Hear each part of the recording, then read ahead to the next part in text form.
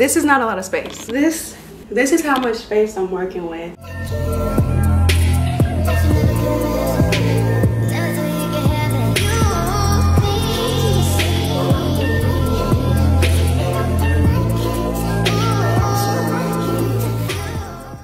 I was looking high and low for a desk that would fit this space perfectly and still allow for me to have enough space to actually like get stuff done, because eventually I want a desktop computer just for editing. But this is insane. Like this is not a lot of space. Like hopefully this fits. I'm kind of worried because I think it might be a little bit bigger.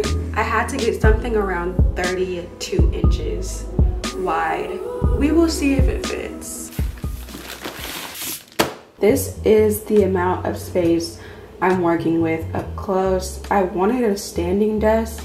That is why the search took me literally forever. And I wanted it to be electric, but for the amount of space that I'm working with, they only had a manual one. So I was like, I'm just gonna have to work with this. I don't feel like doing this. I'm not the biggest fan of piecing stuff together. As expected, has a decent amount of pieces, but the instructions look pretty decent. So hopefully I'll knock it out in like an hour. This right here is the first step. Y'all know it did not take me no 1 hour. I wasn't even thinking about the fact that I'm filming this and getting all these shots. So absolutely not. But the instructions were clear. I just needed to pay a little bit more attention because I was over here trying to use a drill. You don't need a drill because the tool that you need is already in there. And then the numbers and the letters are correlated to the images, so it works really well.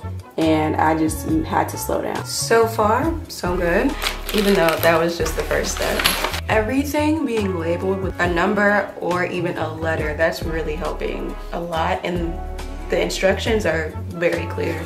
A lot of the reviews that were bad were complaining about the ability to roll it, and I agree, the rolling is not smooth, but it's still possible.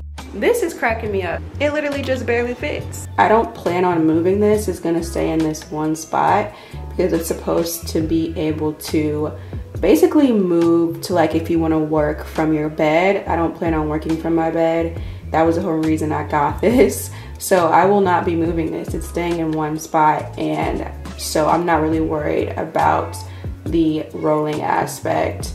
But I was worried about the ability to turn it into a standing desk because I want that to be super easy and straightforward.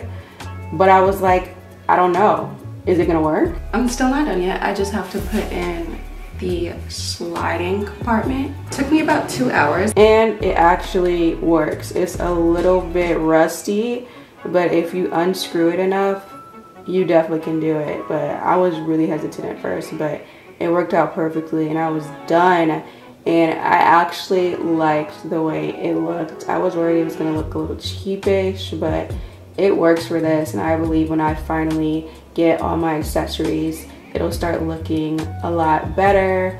Probably gonna get me a little laptop stand and save up some money for a desktop computer because I'm trying to really get in my editing bag. So I'm gonna need an upgrade, but I really like the way it looks.